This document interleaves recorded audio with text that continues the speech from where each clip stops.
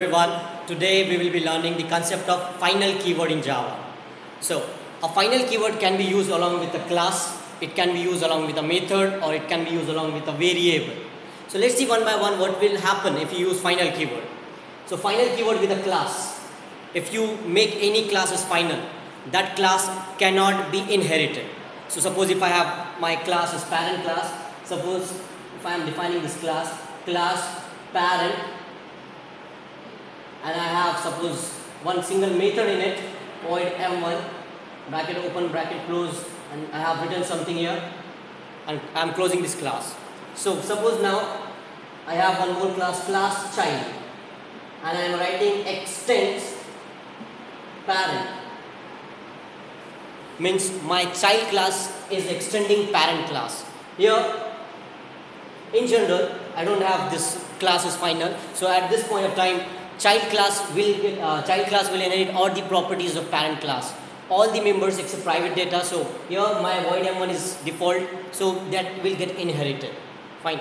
But suppose if I make this class as final, now my parent class becomes final class. So here I will get an error that my parent class is final class, so it cannot get inherited. Similarly, now consider for method. If you define any method as final, that method cannot be overridden. Let it be very clear, it cannot be overridden, but it will get inherited for sure. Now suppose if I have this, my class, parent class is normal class, it's not final, and I have this method in it, suppose void m1, and I am performing one simple functionality inside it, SOP in parent class. Suppose that's the functionality of my m1 method inside parent. Fine. Now suppose if I am writing class child extends parent, and I am opening this and closing this. Now at this point of time my child class inherited all the properties of parent, all the members that are there inside parent will get inherited except private data. So like here there is nothing, so this m1 method's access specifier or modifier is what default, so that will get inherited in child.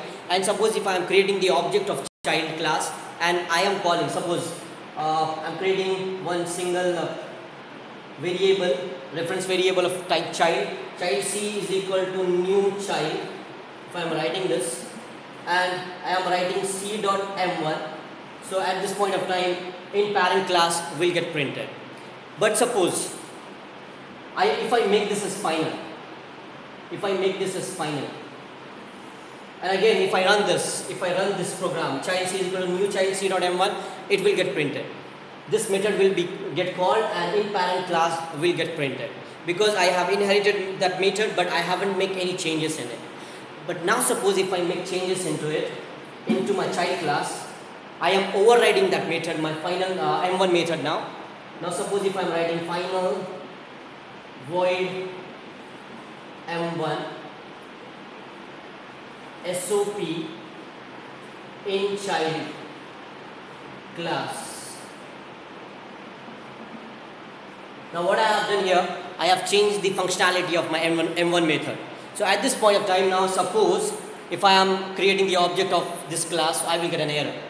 The error will say this final m1 method in parent is final, it cannot be overridden. So if you define any method as final, it will get inherited, but you cannot modify it, you cannot override that method. Lastly, with a variable. Now suppose if I have one simple class here, and that I am writing public static void main along with the string arg square bracket open. Now suppose if I have this single variable int I equal to 10. Now at any point of time this variable which is not final, I can modify its value. I equal to I plus, suppose I am writing 20. So at this point the value of I will be changed, new value of I will be now 30. 10 plus 20, that will be what? 30. Now suppose if I make this variable is final. Now my I variable is final, I can't modify its value. So at this point I will get an error. It will say the variable I is final, it cannot be modified. So once the value is assigned to I, it cannot be modified. So